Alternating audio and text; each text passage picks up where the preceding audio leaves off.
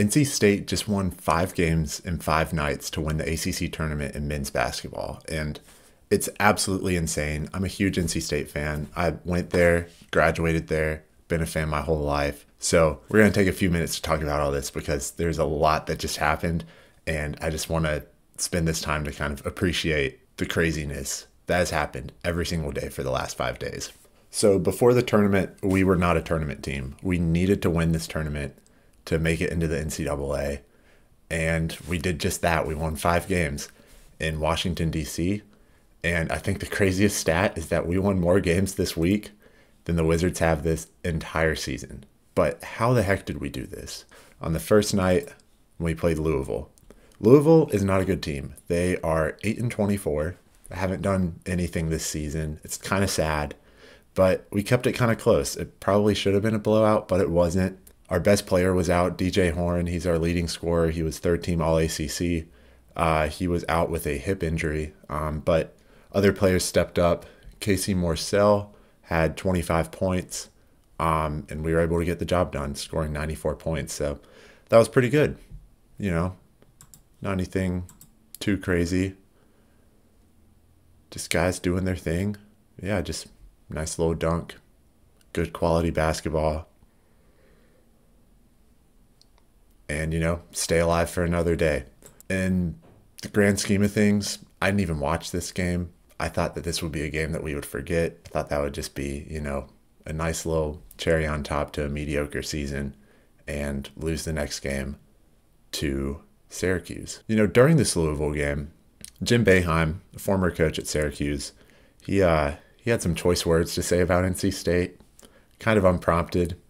We don't really have any beef with Syracuse, but he went on to say this. I don't know why anybody that's got the recent history of these guys is celebrating. Right, just out of pocket, right? Except, I guess, being here. I mean, that's it. That's all I can see. And guess who we play next? His team, Syracuse. And this is the only game that is a blowout, and we just absolutely destroy Syracuse.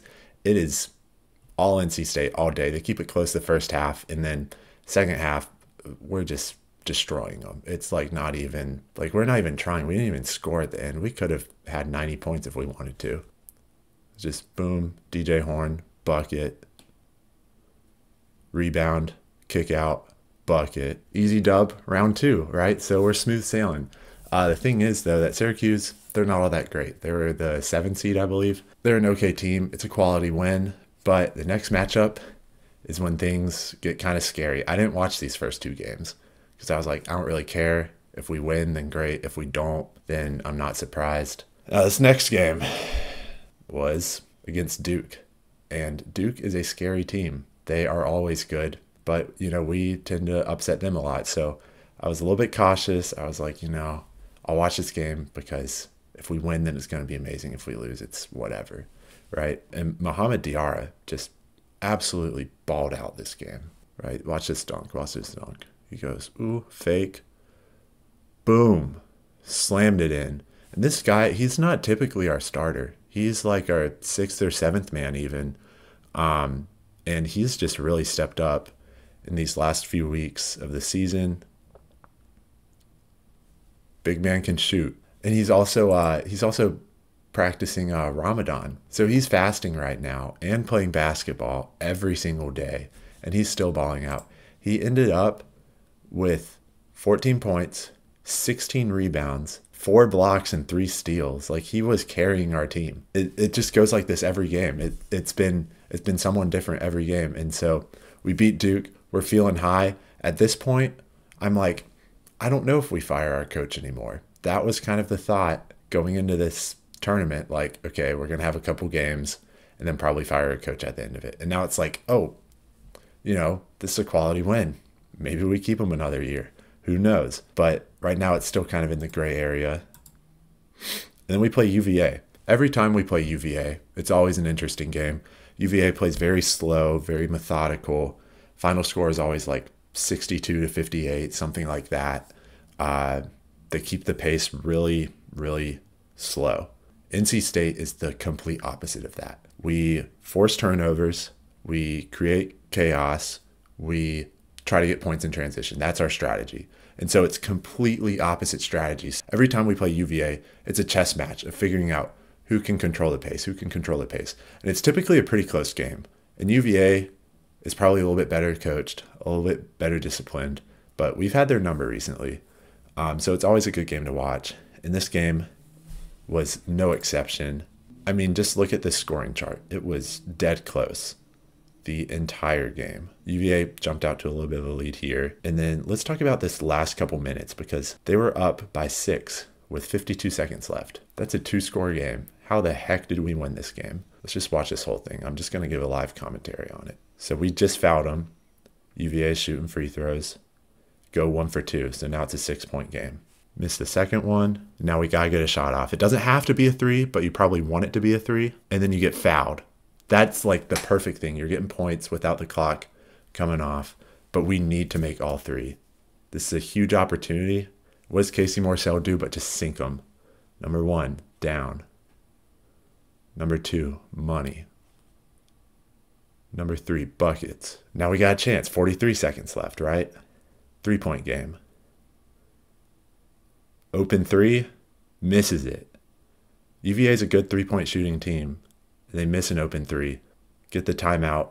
We got 1 possession left. We're alive, right? You just got to draw up something good. And I don't think that we really executed very well, because it's just a cluster mess, triple teamed. Morcell's got to get something off. Tries to draw the foul again, but doesn't. Quick foul. The game's pretty much over. You know, it's 3-point game. This is their best free throw shooting player. He shoots 87%. And he misses the front end. Like, how's that even a thing? And then desperation shot, banks it in. Like, what? What? It's like, okay, it's going into overtime, but with a play like that, you know who's going to win, right? You don't even have to question it. O'Connell steps up this game, and they're hacking at DJ Burns all game, and they're finally calling the fouls, and he gets the and 1. That's what he does. Dishes it out. Diarra's having a panic attack. Wide open layup. And then that's the ball game. We beat UVA, the number 3 seed in the ACC, in the semifinals. So we've beaten the 2 seed. We've beaten the 3 seed. Now we have our biggest challenge yet. It's our biggest rival. It's the best team in the ACC. They have the ACC Player of the Year. It's UNC. But we're locked in, baby. We're locked in. We are ready for this matchup. They want it. We need it. You can just tell. You can just tell they don't really care as much. And the first 10 minutes of this game went absolutely nuts. Diarra, top of the key 3. Where's this coming from? He hasn't been like this all season. Ramadan Diarra is a different breed. And we're just controlling the pace of this game. We're not letting up at all. RJ Davis is getting shut down. So we control the first quarter of this game pretty well. RJ Davis starts to heat up, though. You got to expect it. They bring it close. We're playing pretty close again, back and forth, back and forth, back and forth. Like at the half, this happens right here. This is just a nice play by UNC, and that scared me. Getting a buzzer beater at the half, that can sometimes take the wind out of your sails going into the second half, but we were resilient, laid the hammer down. DJ Burns, Armando Bacot, you're too little. You're too little. But it's still a close game. UNC is still playing well. RJ Davis is a really good player, and I hate to say it because I'm not a fan of him, just because he goes to UNC, but he's really good. I respect his game. I respect Armando's game, but the rest of UNC just couldn't keep up. And even later in the game, it started to show that we had played 4 games before this. We're still playing like animals, right? Casey Morcell started cramping up with about 7 minutes left. DJ Horn fouled out with 2 minutes left. DJ Burns just looked like someone needed to give him a cheeseburger. He was just, he was sweating, man. Diarra was, I don't know what was going on with him. He was like freaking out. It was starting to get in his head. He was getting nervous. Jaden Taylor, he rolled his ankle in the game against UVA, so he was playing limited time. By the end of the game, the 5 players on the court were pretty much the only 5 healthy players that we had left, besides walk-ons and guys that didn't get any playing time. So it was a little bit scary those last few minutes.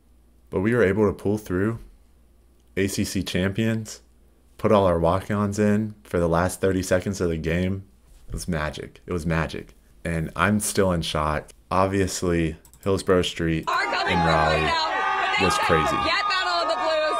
We want some red in the game, right? A ton of excitement. This is making history right now. I'll just show you the crowds. And everyone at NC State is on spring break, but there was still a massive crowd that showed up at the bell tower. Everyone was freaking out. It was amazing.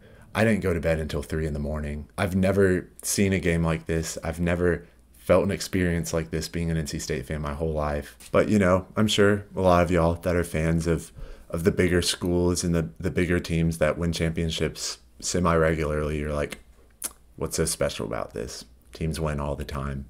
NC State wins a lot of championships in other sports, wrestling, women's basketball, that sort of stuff. What's so special about this? You know, it's a nice little underdog story, but grand scheme of things, why does this matter?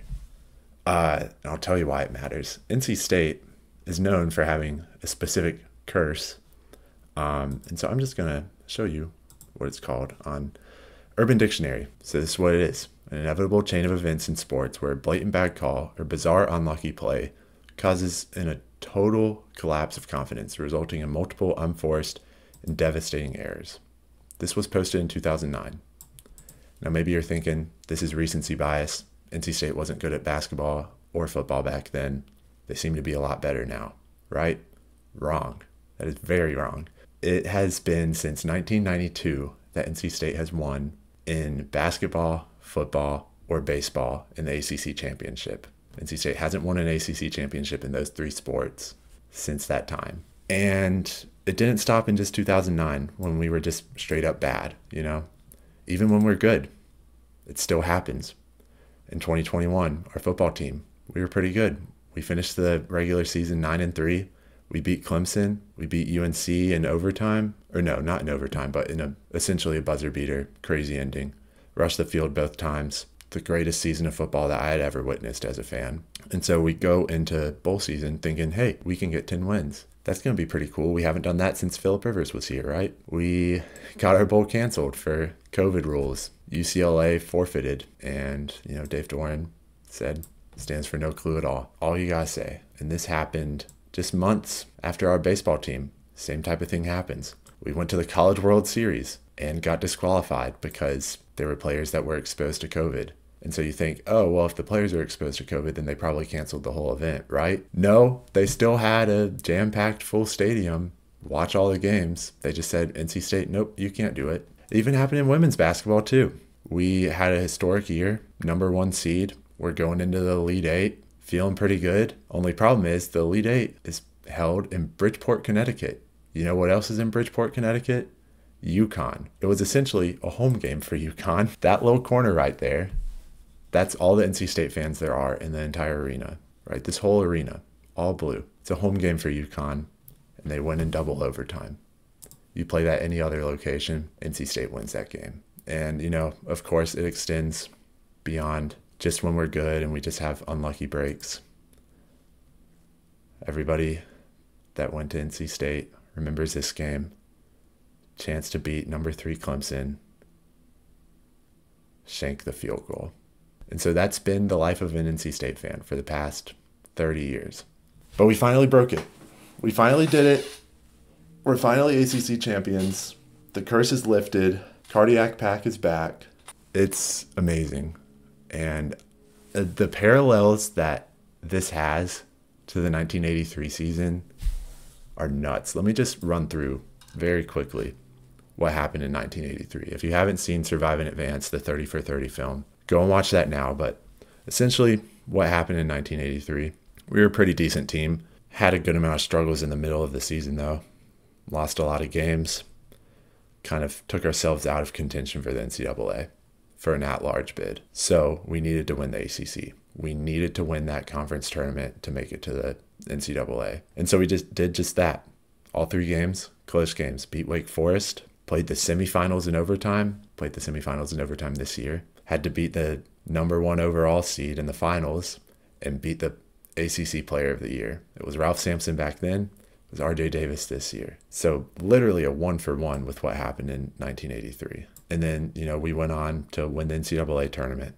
Close game after close game after close game. And it was the same type of thing that happened this year, where every game there was a different player that stepped up. My parents were telling me about it. It was one game, it would be Derek Wittenberg. The next game, it would be Sidney Lowe. This game, it was Thurl Bailey, having to guard one of the greatest ACC players of all time, Ralph Sampson. Money, draining threes like Mo Diarra. Crazy. And then probably the most iconic moment in sports is this play right here. And it all started with the ACC tournament. So I'm going to just play it out. In there now as Gannon's in there with Wittenberg and Lowe. Down to 25 seconds. Dangerous pass. This is a really interesting strategy by Houston. They're aggressive now, not staying back. Well, remember they have a team in there to block anything that goes inside. Down to 14 seconds. Oh, almost stolen by Drexler. Boy, is he good at that. They've got to drive to the basket. It's down to 7 seconds. You can see the time. Wittenberg. Oh, that's a long ways. They won it! On the dunk! So, with all that being said, I know who I'm putting in my bracket. I know who's winning this. I hope you do too. Stay safe out there. One time.